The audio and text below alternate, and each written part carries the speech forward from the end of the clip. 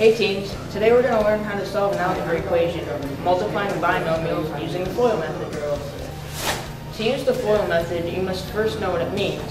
F stands for first, O stands for outer, I stands for inner, and L stands for last. These apply to the digits of the problem. Let's take a look at the problem. To use the FOIL method, start with the first term in each group. For this problem, it's 3x and 2x. Then the outer terms, 3x and 7, and the inner terms, -5 and 2x.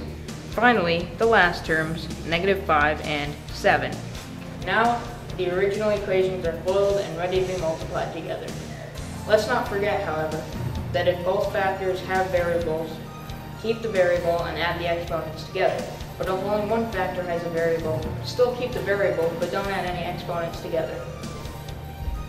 Now, for the first group of numbers, let's take 3x and 2x and multiply them together. Because both of them have variables, we're going to add the exponents together.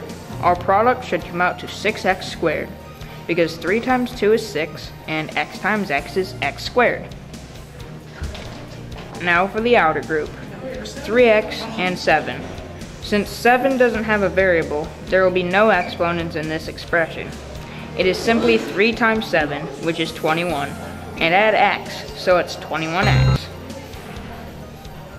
Now for the inner group, -5 and 2x. -5 times 2 equal -10, and add x because there are no exponents. The final result will be -10x. Finally, the last group, -5 and 7. This is simple multiplication. -5 and 7 will give you -35.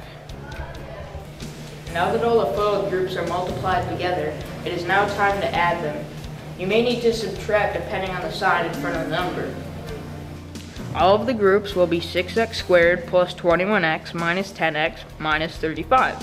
Simplify the like terms, 21x and -10x. The final answer will be 6x squared plus 11x minus 35. Now you know how to multiply two binomials using the FOIL method. Thank you for watching and hope it helped.